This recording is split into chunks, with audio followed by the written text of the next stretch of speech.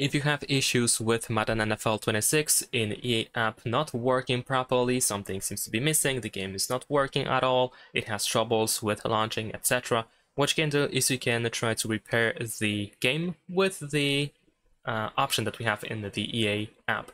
So what you need to do is simply select the game from your library, and once you open this page you want to click on Manage, and over here we have the repair option.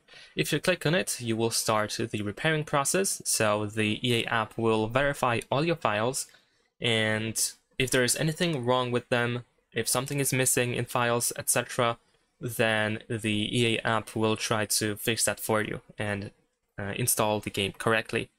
And last but not least, you can also just simply uninstall the game completely if it's not working at all, even after repairing the game. Over here in Manage, in my case, I don't have this option because the game is in the repair mode. It is now being repaired.